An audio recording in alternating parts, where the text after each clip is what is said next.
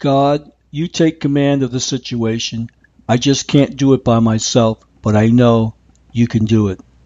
Archangel Michael and your band of angels move into action now to take command of the NSA, the CIA, the Mossad, or any other covert groups that have been involved in illegal surveillance of my apartment, on my computers, on any of my electronic devices, and while I walk to and from stores and anywhere that I go in New York City.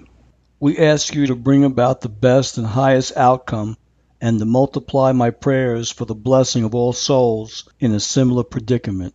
Lord Michael before, Lord Michael behind, Lord Michael to the right, Lord Michael to the left, Lord Michael above, Lord Michael below, Lord Michael, Lord Michael, Lord Michael, wherever I go. I am his love, protecting here. I am his love, protecting here. I am his love, protecting here.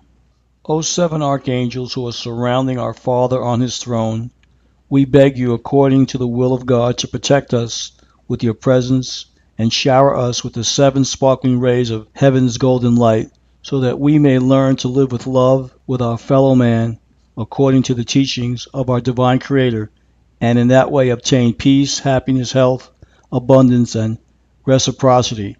Thank you for granting these petitions. Finally, be strong in the Lord and in his mighty power.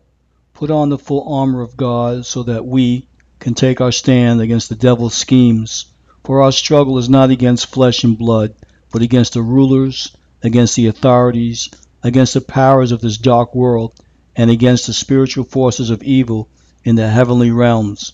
Therefore, put on the full armor of God so that we, when the day of evil comes, may be able to stand our ground, and after we have done everything to stand firm then with the belt of truth buckled around our waists, with the breastplate of righteousness in place, and with our feet fitted with the readiness that comes from the gospel of peace.